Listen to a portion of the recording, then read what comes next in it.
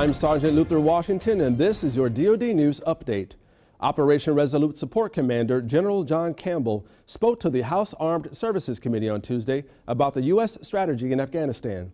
He says the U.S. remains in Afghanistan to ensure that another terrorist attack originating from Afghanistan aimed at the U.S. will never happen again.